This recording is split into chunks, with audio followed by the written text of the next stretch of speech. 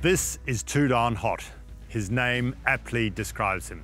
He's a Group 1 champion at 2 and at 3. He's by Dubawi, a Group 1 champion himself, who is the best stallion ever in the UK and whose sons are already out there creating his legacy. And we're only at the beginning of this story. Dubawi is looking like becoming a great sire of sires. Too Darn Hot's mother was a 3-time winning Group 1 champion. 4 if you include the one they took off her. Horses with Too Darn Hot's credentials, Group 1 champions, by Group 1 winners, from Group 1 winners, are clearly coveted animals, and they often make the best stallions.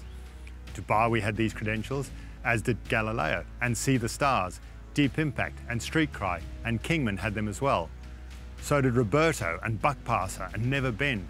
It's an exclusive club of breed-shaping stallions. But wait, there's more.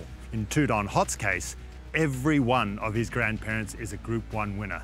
This is a very rare occurrence in the pedigree of any thoroughbred. None of the 9 champions I mentioned just before can boast that. Too Darn Hot's pedigree is just extraordinarily deep. I'll elaborate on his own ability though. At 2, he was 4 from 4, progressing from a maiden in August to a Group 3, a Group 2, and the Group 1 Championship Dewhurst Stakes in early October. Maiden to Group 1 champion in just 9 weeks. And Too Darn Hot looking a very special 2-year-old and wins easily. At 3, his brilliance was again to the fore when he won the Group 1 Prix Jean Prat over 1,400 metres and the Group 1 Sussex Stakes over the mile at Glorious Goodwood. Whilst his female line might have suggested a trip of 2,000 metres, his aptitude was that of a brilliant, fast miler. A Ferrari, McLaren type, according to his trainer, John Gosden. Speed was his game. That's what makes him so exciting for us in Australia. Good horses are not hard to promote, and everyone recognises how good Too Darn Hot is.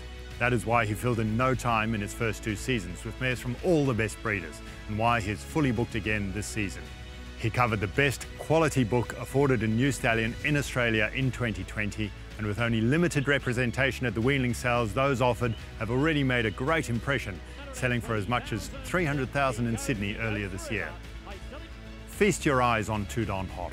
He has all the presence in the world, and look at his free, elegant, beautiful movement. Then, when you have done so, go and have another look at his pedigree and his race record. Then you will understand why we are all so excited about him. What a mouth-watering prospect he is. Too Darn Hot stands at a fee of $44,000, including GST.